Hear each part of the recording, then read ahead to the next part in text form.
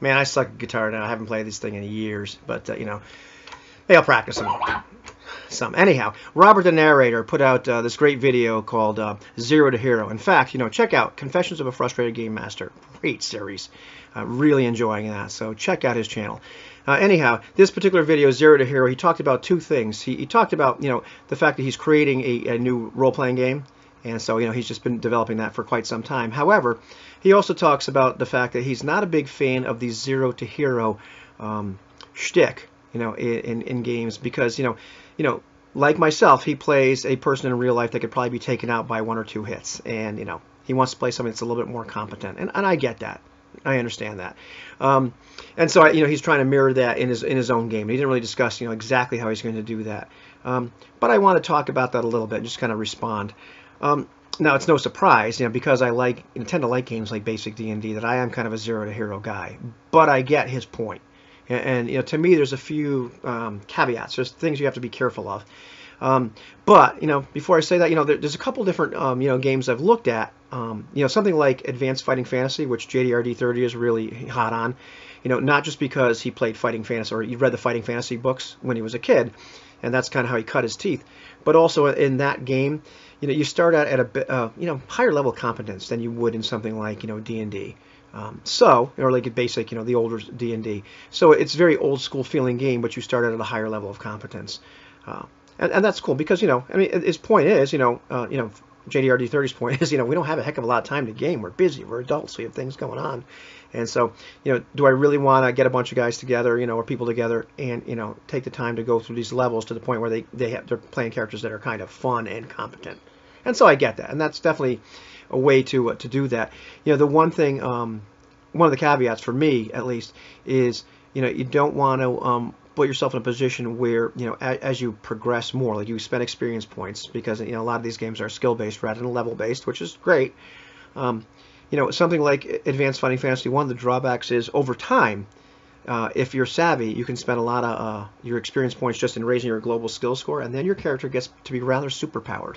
You know, so you have to be careful of that. The flip side of that is, you know, in a game where you start out at a higher level of competence, you know, for me, part of the fun of role-playing games is your character gets to get better. They get more skilled over time.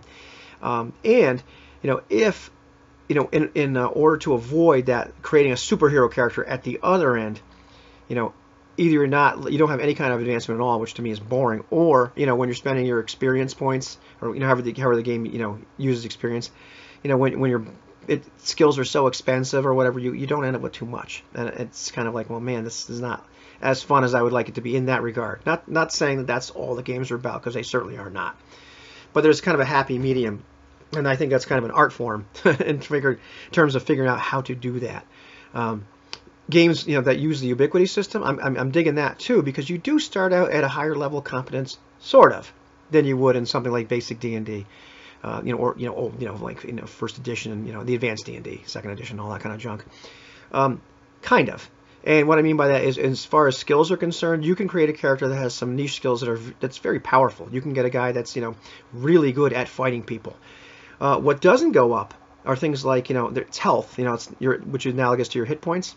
You know, you're always going to have that same number. And, you know, so the characters are kind of fragile, like, you know, like in real life. Combat is very lethal. You know, dangerous situations are very lethal. It's very easy to get killed. So you're not going to become this superhuman where you can wade, you know, with abandon into a bunch of mooks. You might be able to kill a bunch of them, but, you know, one of them can take you out as well, you know, which is something that Robert was not into. So, you know, that might not appeal to him as much. But, you know, I mean, I dig it. That's just kind of one of the drawbacks to that system. You know, it may be a feature to you, but, you know, I'm just saying that's kind of, you know, it's half and half is my point. That game also is pretty neat in terms of like how you can spend experience points, and it actually gives you a really neat snapshot when you're making non-player characters, or you're making your henchmen or whatnot, or you have patrons, or like, you know, resources, you know, other characters in the world that your character is aligned with or has relationships with. It gives you this idea of what a weak character is, you know, what an average person, what a skilled person, which is what, you know, player characters start out at skilled, and then, you know, I think there's about 3 levels, you know, over that, and they're not levels, but it's just like, well, you know, what do their ability scores look like? How many talents do they have? You know, how many skill points do they have? at that point is spread around. So it's kind of a neat little snapshot of what somebody might look like at that any given time in their career. Let's see, what else did I want to talk about here? I had something else that was really brilliant to say. Yeah, it's one of the things though that I'm not a big fan of. Also, is something like where D&D has gone, and I'm not attacking it. Just it's not for me. Is games like what the D20 system has turned into, like Pathfinder, etc. What 4th edition turned into. The characters definitely started out much more survivable, much more powerful than they did in like basic and advanced. The stuff from back from the 70s and 80s. However, also what happened, is the power creep keeps going on. It's not for me, because eventually the characters become very super powered, and it's like playing supers, but you're not supers. And so yeah, you're kind of like Batman on steroids at that point. And so that's a game where they fall into the trap, at least for me, in my estimation, of you start a character much more competent, however you keep on skyrocketing. So somewhere there's a happy medium somewhere between a starting out more competent than you would in like the old school games, however not not becoming like cartoonish or kind of a caricature.